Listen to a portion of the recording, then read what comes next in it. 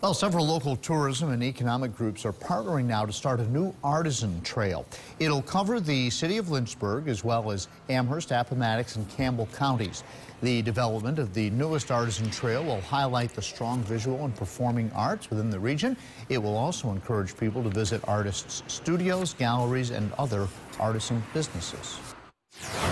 We know that a lot of visitors that come to the area are very interested in the arts, in the visual and the performing arts. They're looking for things to do. They're looking for things that are unique to the region. But not only do visitors look for that, but locals do as well.